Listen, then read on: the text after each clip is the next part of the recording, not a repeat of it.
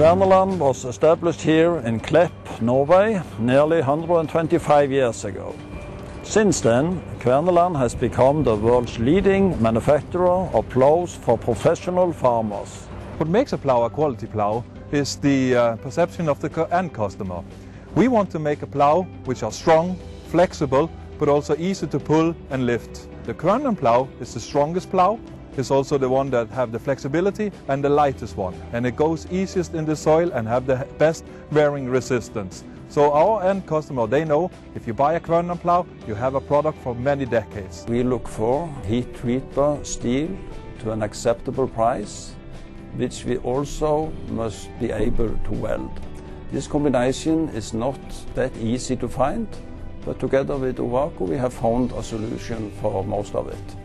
It's a special steel just produced for us. The heart of the production in Kverneland is the heat treatment.